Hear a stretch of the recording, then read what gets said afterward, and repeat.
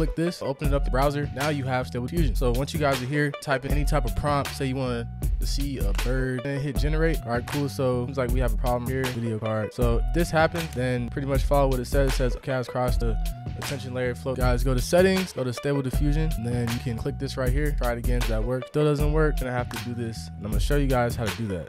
So it pretty much tells you how to do it. Command line table check. So copy that. Now if this happens, pretty much just follow what I'm doing. Come down here to the user bat, and then hit show more options. Edit. You guys are here. Find this command line that pretty much says command line. Make sure there's no space. And after that, I'm gonna set another command line.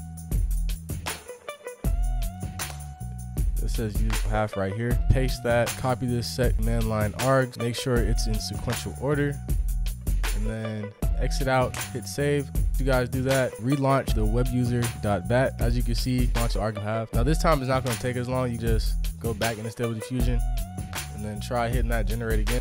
We have an image. So I typed in bird standing on a tree, so now we have a bird standing on a tree. So yeah, if you guys get that problem, then just do what I did, because I had that problem before in my last version. Like maybe it's just a 2.1 thing, or it depends on, you know, the PC you have. Anything you see down here, just follow it and go and edit inside of the WebUI bat. Now once you guys are here, go over to image and then import your image, and then you know you guys can change it how I showed you in the last video. If you didn't see that, go watch that. Yes, pretty much type in whatever you want, change height, width, you can change the CFG scale, you can pretty much do whatever you need. Everything seems to work as it's supposed to, and here's the end of the tutorial. If you guys like the tutorial, make sure you like, comment, subscribe.